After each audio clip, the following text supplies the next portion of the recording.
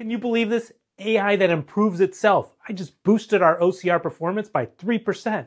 Have you been going down the X rabbit hole again? Models just don't get better by themselves. It's not magic. I'm using GEPA here, which stands for Genetic and Pareto Optimization.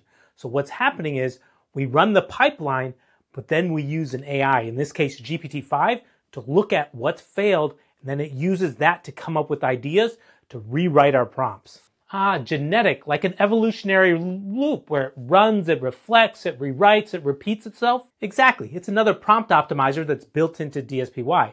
So here what happens is we run the OCR job, it compares the output against the ground truth JSON, looks over every field, what's been added, what's been deleted, what's been modified.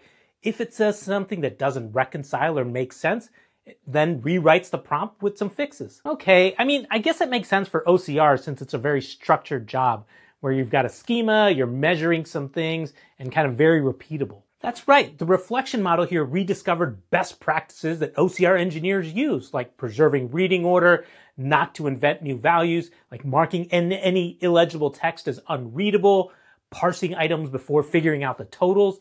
And so what we have here with GEPA is we basically have written a deterministic policy for prompting for reliable extraction. Nice work. So if it's going to write its prompts by itself, what exactly do you do? Oh, I'm going to supervise how it reflects.